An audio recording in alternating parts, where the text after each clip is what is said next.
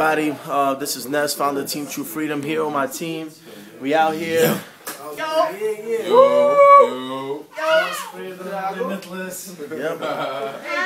See, what successful people do is we share ideas. Other people, they talk about other people, but successful people share ideas. And right now, we're about to share a couple of ideas on how we're going to impact this city and impact the world using these methods that I'm about to school these guys on. So let's get it. We right here in a beautiful location, beautiful view at the city. Very awesome. Nobody does it like us. You know why? Because we hungry, and you already know when you're hungry, you eat. Over here at Wake Up Now. Let's get it. Hey, what's up, people? It's your boy Dante Dodge. We just got finished having a training meeting, which went very well.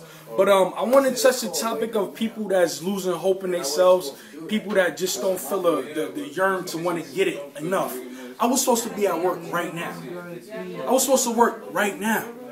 You know what? I'm walking to the train station, and you know, like stuff just pop up. It just pop up on random. So I'm looking at the limitless page, and it says it's a training meeting right now. It starts at 7:30. If you want to be there, if you're a D3, you want to hit rank. It shows you training of how to hit rank. I'm contemplating. I was fighting with myself. I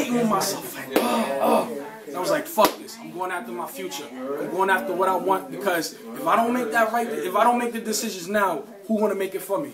You know, if I would have went to work, I would have just been working for somebody. I would have never been working on my dreams. I would have never got the information I got now, because I was doing it completely wrong. And I find out tonight I was doing it completely wrong. But I would have never found out tonight I was doing it wrong if I would have never made that decision. So wake up now, make that decision. Let's get it, baby. Wake up now, baby. Y'all on the count of 3, we're gonna say wake up now. 1, 2, 3. Wake up now! Woo! We out here. Let's get it. True freedom, you heard? Yo, didn't he say passion, man?